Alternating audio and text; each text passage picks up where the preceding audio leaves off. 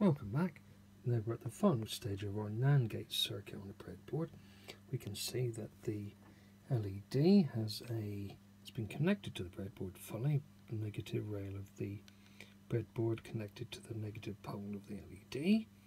We can see that we've got our resistors in place. Now these are important because I'm using a 9-volt battery supply, which is reduced down to 5 volts. Our little power supply breakout. Then I've attached the breadboard, far easier than sticking wires in.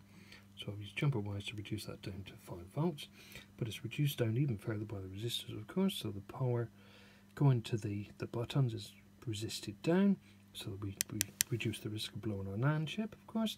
And then the power out of the NAND chip is reduced down, so we don't blow our LED. Let's see if this works. Let's turn it on. There we go.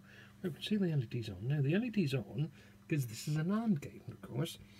The NAND gate, both inputs at the moment are off, and because it's a NAND gate, that means that the output is flipped, so it's on. If I switch one of the buttons, no change, because the truth table on a NAND gate would say if one of the inputs is off, one of the inputs is on, then the output is off. If I press the other one, same thing.